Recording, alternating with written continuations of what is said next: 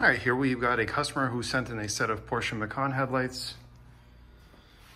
Now what happens is, just like any other lens, it starts breaking down on top. So most of the wear is on top simply due to the fact that it's a very flat assembly and it faces the sky. So you have a lot of UV damage and UV, impact.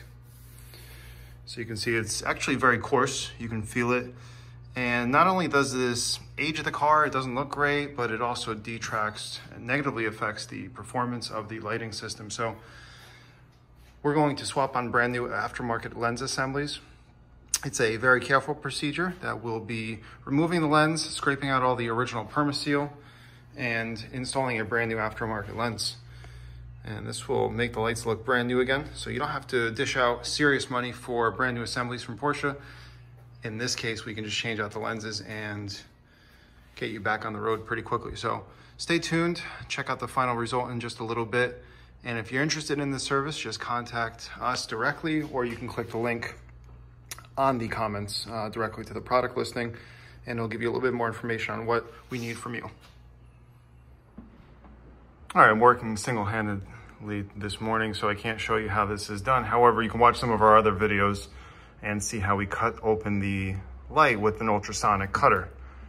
Now, the ultrasonic can be used for a variety of things, but it is a very precise cutting tool.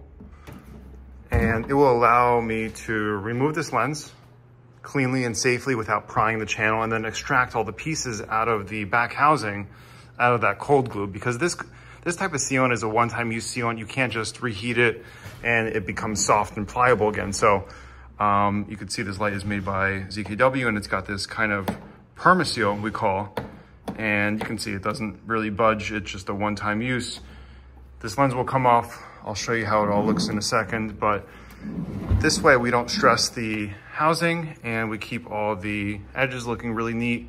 And this will ensure the best type of seal for longevity and you not having any issues. All right, so I've got the lens off. Again, it was cut off. And then all I'm doing is taking off the remaining pieces that are in the channel. We'll clean this out with some special cold glue tools, get the rest of that sealant out, fill it up with butyl, and get the new lenses ready to be reinstalled. I was taking a look at these lenses and I can see why these are definitely one of the more expensive lenses. They're a lot more intricate, and the aftermarket lenses are exactly the same. They have a lot of tabs around. They have a pretty intricate design with the way that everything is seated. And that's why this service does cost a little bit more than the 981 and the 991. The newer models like the 718 Cayman, and looks like some of the Macan and Cayenne lights are a little bit more intricate, thus requiring a little bit more cost for the actual replacement lenses, but it is all built into the service that is provided on the website, so keep you posted. All right, the sealant has been fully removed. Now this is a tedious process, and the reason why I'm showing you is because I don't know what other service providers are doing. They could be taking shortcuts, pricing could be different, the methods could be different, but the number one thing that you need to make sure not to have condensation is a proper seal. In order to have a proper seal on a perma-sealed headlight would be to ensure that the channels are fully clean prior to adding in your butyl. So you can see this channel is fully empty. And now this is a tedious process because it's a very narrow channel and you're scraping with special cold glue tools if you have them. If not, you're scraping with a flathead. So this is a few hours of back and forth in the oven, getting the glue softened up a little bit so you could basically scrape it out. Okay, it takes a lot of work and we don't take any shortcuts, and that's exactly what we want to show you, that essentially this process is being done properly to ensure you don't have any problems with water entry inside the assembly. Once water enters this assembly, the electronics are going to be compromised. The electronics sit at the bottom of the assembly, so naturally the water will pool in and you'll have an issue, and ultimately you'll have a lot of other issues Besides just replacing some modules, it'll come at a high cost. You'll have to have them reprogrammed. It's not something where we want to be, essentially. So needs to be done properly if you're doing this yourself. If not, you can reach out to us, obviously. We are going to do it properly. And I will show you how things come together once we add the sealant and install the housings into the lens. All right, we've got the Dyodynamics butyl rubber sealant installed now. This is a tough one because some parts of the channel are deeper than others. This is the actual depth of the channel.